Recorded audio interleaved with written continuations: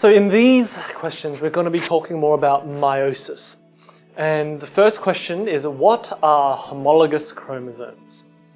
So homologous chromosomes, homo means of the same. Logous means structure. So of the same kind of structure. Now they're not identical chromosomes as it says in A, because otherwise they'd be called identical chromosomes. But what they do is that they have these chromosomes of the same structure, and they have the same genes in the same loci or the same positions, but not necessarily the same alleles, which are a different form of the genes. So let's draw our chromosome here. This is our centromere in the center. And this one, we'll say it's got 3 different alleles. So it's got A, got B, and then it's also got C at the bottom here. So they might have a variety of different alleles. So this allele, so on this particular one, it might have allele A. Let's actually not call it A, let's call it allele. Let's call it allele 1. Now for the second one, it might have allele 4. And for the final one, it might have allele 2. So with a homologous chromosome, the key thing is that it looks exactly the same, just from the basic one. And then furthermore, it's also got the same positions. It's got this red band, it's got this green band, and finally, it's got this blue band at the bottom. But the key thing to note here that might be different is that the alleles here are different. So instead of having allele 1 over here, it might have allele 3. And then instead of having allele 4 here, it might have allele B. And instead of having allele 2 here, it might have allele Z. So they're just the same types of chromosomes, the same structure of chromosomes, with the same genes in the same sequence, but not necessarily the same alleles. Okay, so that means that B and D are wrong. Non-identical chromosomes, that's correct. With the same genes, yes. In the same sequence, yes. See how it goes red, green, and blue. It won't get mixed up, but not necessarily the same alleles. The answer is C. So with question 2, this is actually quite a tricky question. A cell in the testes of a male chimpanzee contains 48 chromosomes, and it's about to undergo meiosis. How many molecules of DNA will be present in the nucleus of the sperm cell just after meiosis? So the important thing to know is that there are 48 chromosomes in this testis cell. So this is an initial testis cell prior to undergoing meiosis, so it hasn't undergone it yet. How many molecules of DNA will be present in the nucleus just after meiosis, so it's before and after. And the important thing to know about this one is all the aforementioned information, as well as that 48 chromosomes. That means that there are, say for example, so if there are 48 chromosomes, that means that there are 24 pairs, because it's a diploid cell. 24 pairs, which means that it's a diploid cell. But however, at the same time, because this is just before it's about to undergo meiosis, it also means that there are 48 chromosomes, but that means that there are also 96 chromatids. And this is what it looks like. So remember in meiosis 1, when you have homologous chromosomes lining up at the equator. So they line up like this.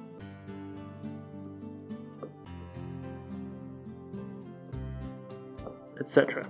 So you have the 24 pairs. So in this case, you've got 1 pair, you've got 2 pairs, 3 pairs, and 4 pairs, etc. So you'd keep on drawing them all the way up to 24 for this particular chimpanzee testis cell.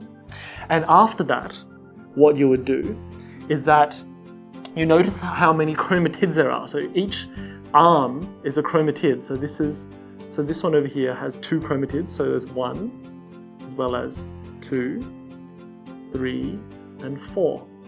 So for every pair of chromosomes, there are 4 chromatids. So there are 48 chromosomes, which means that there are 96 chromatids. Okay? Okay, so what happens after this? So this is the first stage of, so this is metaphase 1 of meiosis 1. So after that, after meiosis 1 is the reductional division. Remember that, so the reductional division. So that means that the cell goes from being diploid to haploid. From diploid to haploid.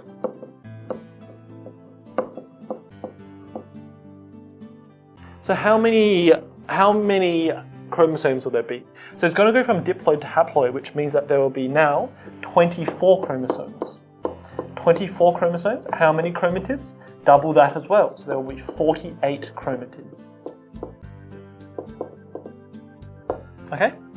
And now with meiosis 2 being the final stage of meiosis, remember meiosis has 2 parts, meiosis 1, which is the reductional division, and meiosis 2, which is similar to mitosis.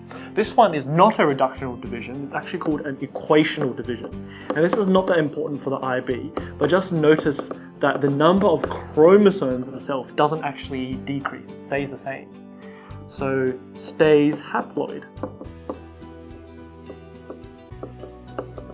Okay, so now, how many chromosomes are there? We said that it would stay the same. It would stay the same. 24 chromosomes. However, with this division, the chromatids, they split apart. Remember if you remember here, you have a chromosome like this with the centromere in the middle, and then it would split either side so the spindle fibers on either side, they would kind of connect to the belly button of the centromere and pull them either side.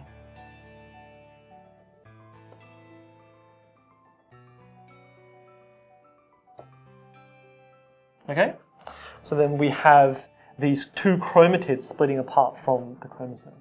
So that means that there are 24 chromosomes as well as 24 chromatids in each cell. The last thing that we just have missed out was the number of different cells that we had.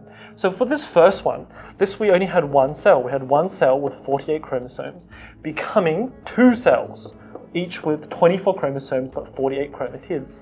Notice that if you do 1 times 96, there are 96 chromatids. 2 times 48 chromatids means there are also 96 chromatids. And finally, for this last one, after meiosis 2, you have 4 cells, because the 2 cells from meiosis 1, they have divided to become 4. And if you do 4 times 24, you also get 96 as well. So the number that we're looking for is the number of chromatids in each cell. So now let's look at the question. How many molecules of DNA will be present in the nucleus of the sperm cells just after meiosis? So sperm cells, it's plural, so it's talking about how many molecules of DNA will be in the 4 sperm cells available. So we said 24 times 4 equals 96. So then for each singular sperm cell, how many chromosomes are there? How many chromatids are there? That are the same, there's 24 over here. Notice how we have 24 over here and 24 over here. Very difficult question, very tricky question actually.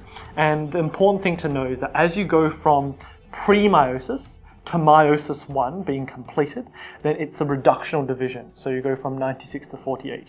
And even prior to that, you need to know that 48 chromosomes means 96 chromatids. So for example, back here, you have 2 chromosomes, but 4 chromatids. You've got the 1, 2, 3, 4. Very tricky question and a very good question. Okay, so question 3. What is chorionic villus sampling? So chorionic villus sampling is one of the techniques that they use to test the DNA of babies before they're born. And you need to know that CVS, or chorionic villus sampling, is actually sampling from the placenta. So it's A. But we're going to go through B, C, and D as well. Sampling cells from the fetal digestive system. So this is not usually done, so it's a bit of a red herring. How about C? Sampling cells from the amniotic fluid. So this is actually done as well, usually done later than chorionic villus sampling, but is called amniocentesis. This is the fluid that's around the baby, and then you're taking the fluid that's around the baby, and then you're doing genetic tests on that. How about D? Sampling stem cells from the umbilical cord. So this is not usually done as well, but it can be done in certain cases if the baby is particularly ill. But just know that chorionic villus sampling is taking cells from the placenta. So it's not actually taking it from the baby itself, it's from the structure that's just next to it or adjacent to it. Now let's do a couple of karyotypes before. So remember what a karyotype is? It's where you organize all the chromosomes in an individual and then you arrange them according to size, so the biggest ones at the top, as well as structure. So oftentimes when you have a karyotype, then the thing that they'll give you is Down syndrome or trisomy 21. And what you do there is that you kind of count across until you find chromosome 21, and then if you see times 3 of them, then they have Down syndrome. So in this case, let's count them. So I've got 1, 2, 3, 4, 5, 6, 7, 8, 9, 10, 12, 13, 14, 15, 16, 17, 18, 19, 20, 21. Aha! So for 21, there's only 2 copies here, so it's completely normal. So they do not have Down syndrome, so we can get rid of C as well as D. How about the other ones? So is it a male or is it a female? How do we tell? Well, a male will have XY, and X is the big chromosome over here, and a Y is a little one. So in this case, the answer is A, a normal male.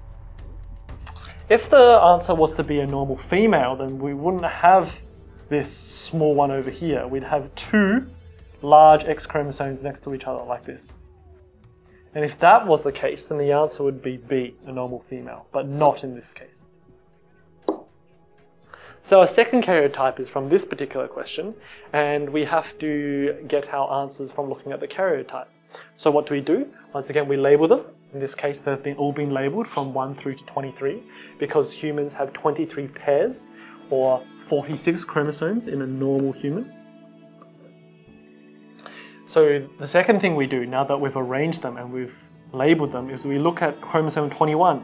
Okay, how many copies? 2 copies. So 2 copies, therefore it is not Down syndrome, and it's not non-disjunction. Non-disjunction just means that the cells hasn't split properly, so that there is a different number of chromosomes than normal. So if normal is 2, it doesn't have a normal amount of chromosomes. It could have either 1 or 3. Sometimes even 4 or 0, but those are very rare. So we know that there is no non-disjunction.